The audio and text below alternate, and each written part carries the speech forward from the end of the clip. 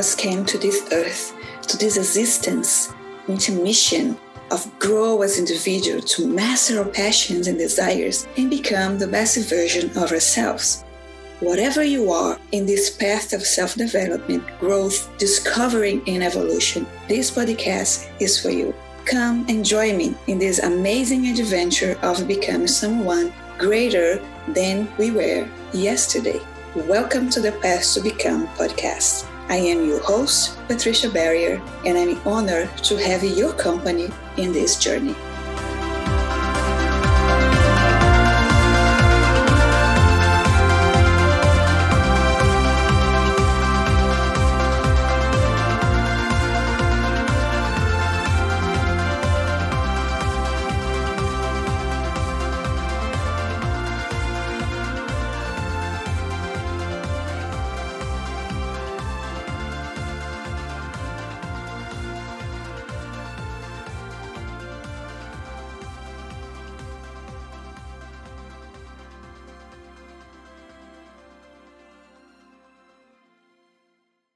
Welcome everyone to one more episode of The Path to Become.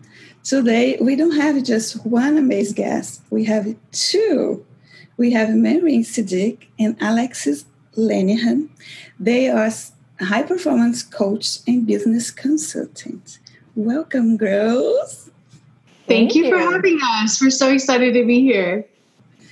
I'm very excited to have you two here because like we are talking a little before, I love those podcasts because I can learn so much. And sometimes for me, it's like a selfish service. Absolutely. Where I learn and can share this, knowledge with everybody that is listening. So I know that you guys know that I have my ongoing question.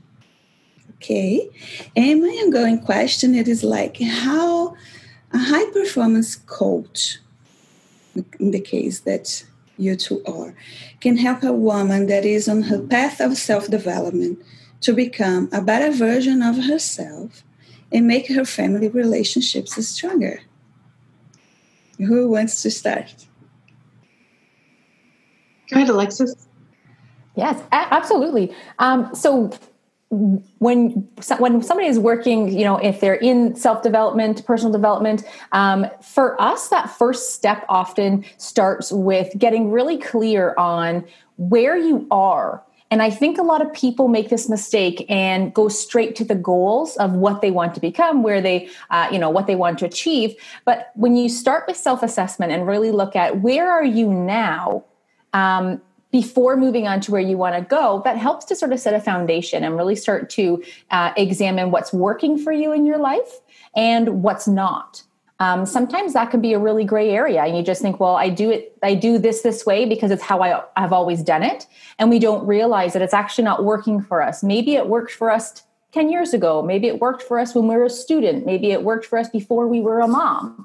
But now those strategies are no longer serving us in our new role or where we are now. So for me, that self-assessment piece is like the foundational starting point. And then we can, start to look forward to where we want to go and the direction we want to take our lives. Yeah. And just to add to that, Patricia, a lot of the clients that come to us, they'll be like, but I really don't know what it is that I want. Mm-hmm. So then we start having them list out all the things that you don't want. Start from, the opposite. What is it this technique as well? Yeah. It is so good. Yeah. And then start writing out like the things, like 15 things that you absolutely have to have for your life. And then narrowing that down to just 5 and just focus on that. And don't move on to anything else or don't let anything else get into your way until you have accomplished those 5 goals. Oh, that's good. That's important because for me, and I'm talking for myself, I have this clarity where I'm right now, where I want to go. But at the same time, I have this pop of ideas. I want to, improve all those areas and please